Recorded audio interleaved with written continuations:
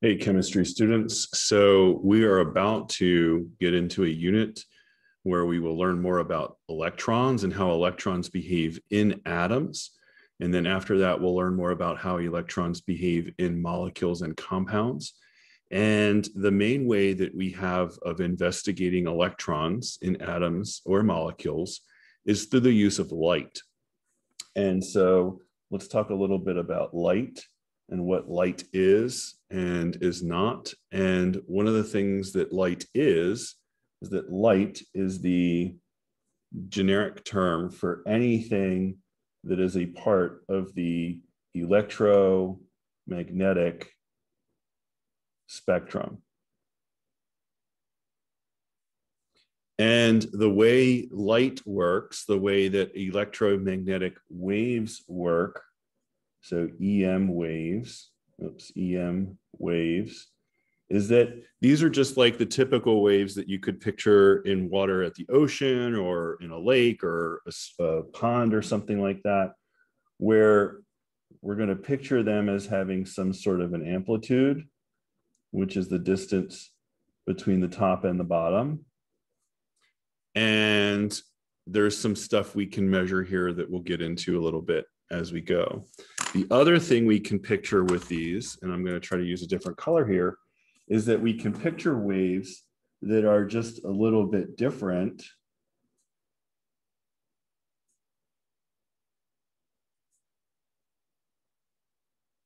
So that red wave there has a different amplitude than the black wave, but that red wave also has some different things going on with it, okay? And for electromagnetic waves specifically, these are two-dimensional.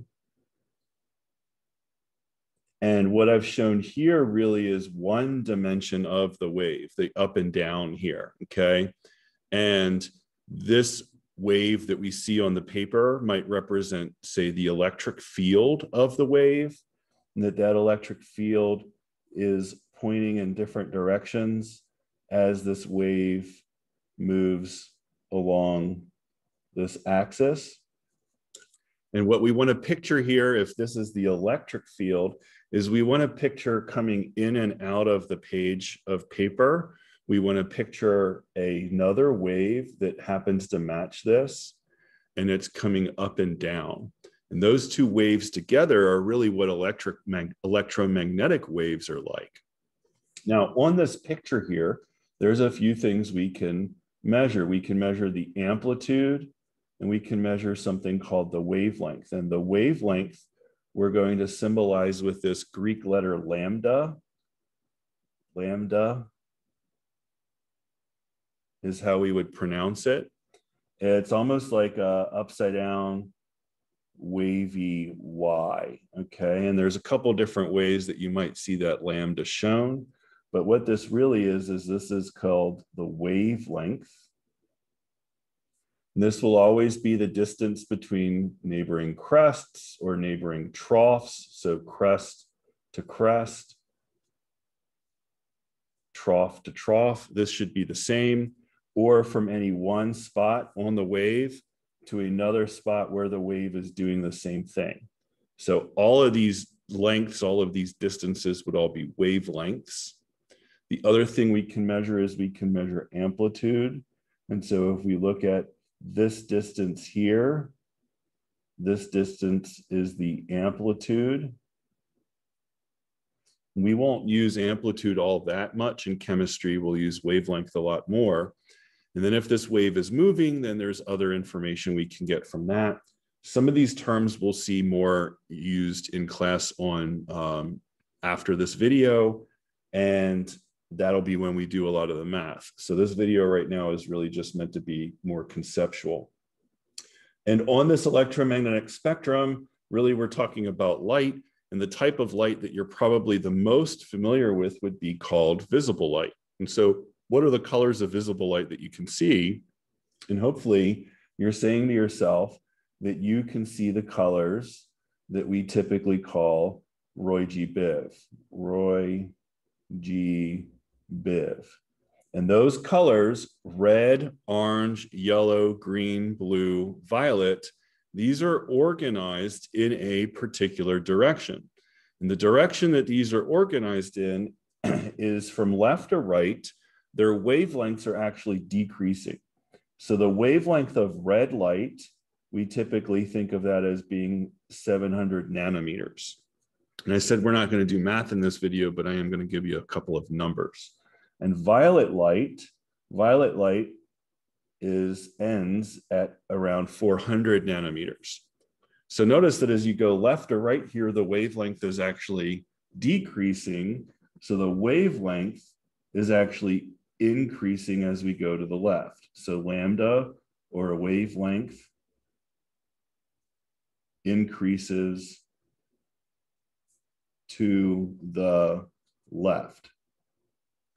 And so we could also talk about these, and we could talk about these in terms of lengths as longer and shorter. So red light is going to have a longer wavelength than violet light. So red light is longer wavelengths than violet light, okay? Let's go ahead and fill this in, and we can think about other regions of light, especially those regions that are near red and violet. And hopefully when you think about a region of light or the electromagnetic spectrum that is near red light, hopefully you think about infrared light, infrared. And infra really means below. And so what is below for this? Well, it's really energy. And so on our line here, if wavelength increases to the left, then energy increases to the right. Okay. And infrared light, this goes from nanometers down to around, say, micrometers. So micrometers maybe is where infrared light would stop. Below infrared, then we get into what's called the microwave region.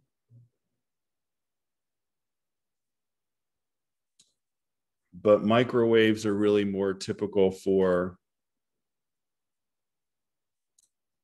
of, say, millimeters in terms of wavelengths. So I always got confused and thought microwaves were micrometers, but they're actually much longer, more like millimeters. And even when you're talking about millimeters and longer wavelengths, you start to get into the region where we might think about radio waves existing. Okay, so we're not going to put numbers with these. The differences between these regions are pretty fuzzy when we kind of look at how these work for chemistry. And so now let's think about stuff that's higher in energy than violet light. So what region of light can you think of that's near violet, but it happens to be higher in energy than violet? And hopefully you said ultraviolet. The ultraviolet light that we use in the laboratory will go from 400 nanometers to about 200 nanometers. Ultraviolet light technically goes a little bit shorter than that if you're out in space or something, but for what we're able to use on Earth, we're going to typically say UV ends at 200. Ultra in this case, of course, means above. So this light, ultraviolet, is above violet, but it's above violet in terms of its energy. If we continue from here past ultraviolet light, then you get into X-rays. These are much shorter, okay? And then past X-rays, we have gamma rays, and you could even have cosmic rays. And all these regions of light can be used in some way in chemistry. So we can use X-rays to study atomic arrangements.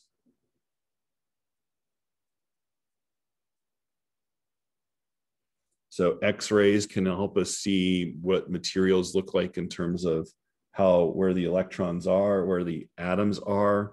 So X-ray diffraction is a common method. That's how they actually discovered the structure of DNA. Ultraviolet and visible light together, we can use to excite electrons in atoms or bonds. And that in turn is going to be related to the molecular identities.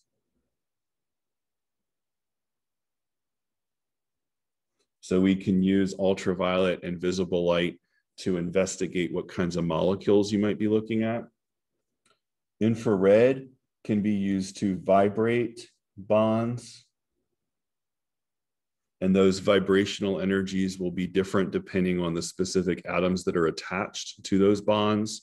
So a carbon-oxygen single bond will have a different vibrational energy than a carbon-oxygen double bond. And we also can even use microwaves in science. Microwaves actually cause molecules to rotate. And you can look at those rotational energies and you can figure out something about what the molecules are that you're looking at with that kind of information, especially for smaller molecules. So let's say you're on a space mission, like say Perseverance on Mars. And if you were looking for evidence of water, then you would have a microwave instrument that could look for the presence of water. Water would have very specific rotational energies associated with it. You could also have an infrared spectrometer where you could cause bonds to vibrate and you could see if you see those OH bonds that are typical of water. Likewise, any of these other regions you can use as long as you have a source of the radiation and a detector that can pick it up. The only other thing to say here really about these waves is that not only do we use wavelength and energy, but we can also use something called frequency, and frequency also increases to the right. I'm just going to write frequency 2. So energy increases to the right and frequency 2, okay? So the frequencies of cosmic rays are higher than the frequencies of gamma rays. So what does it mean when we think about a frequency? Well, if we picture a wave here, okay, and this wave is moving, as that wave moves, the time that it takes, or the number of crests rather that pass a particular point in a particular amount of time. So 1, 2, 3, and let's say that was all in 1 second. Well, then that frequency would be known as 3 hertz. We would see 3 cycles of the wave per second. And that frequency, the number is related then to the speed of the waves, but it's also related to the wavelength. So if you look at the red wave has a shorter wavelength than the black wave. And if it's moving at the same speed, there's going to be a lot more peaks of that red wave that pass. There would be 1, 2, 3, 4, 5, 6 peaks that pass. So it's just about twice the frequency of the black wave, okay? So we've got these handles on waves that we're going to do math with when we get together again in class. We've also got these regions of light that we can use. We want to know what the relative relationships are between these regions of light in terms of wavelength or energy and frequency. We want to know which regions of light are associated with higher energies and which regions of light are associated with lower energies. And the final thing to say about this is we also want to have an idea about what kinds of energies can ionize. And so when you think about that word and you think about ionizing radiation, ionizing means that you're taking that energy and you're creating ions. Well, to create ions, typically you want to think about removing electrons. So this light that's ultraviolet and higher energy, and it's not all ultraviolet, but it's a decent portion of it. This has enough energy for a lot of atoms and molecules, like say DNA or water, where they can actually remove electrons from those atoms because those electrons take on so much energy that they leave the atom behind. And those ions can then cause other problems for us. That's one of the sources of things like cancer. And mutations in your nucleic acids within your cells. So this energy past this point is ionizing because it has enough energy to remove electrons from atoms and molecules. And so ultraviolet, X-rays, gamma rays, even cosmic rays from space these are all considered to be ionizing radiation. Technically, in terms of the amount of energy involved, things like infrared light and microwaves and radio waves do not have enough energy to be considered to be ionizing. And so, at least in terms of that pathway, we don't consider these types of radiation, electromagnetic radiation, in this electromagnetic spectrum. We don't consider these lower energies, radio, microwaves, infrared, as capable of causing cancer. Now, there might be other mechanisms where they can do that, but they're not doing it through ionizing pathways, which is the typical pathway that we see for causing or creating cancer mutations. So I hope this is helpful. If you've got questions about this, please ask. Again, this is kind of covering the main ideas where you want to know what the arrangement is. You want to know how these energies relate to each other, what types of electromagnetic waves are actually considered to be ionizing.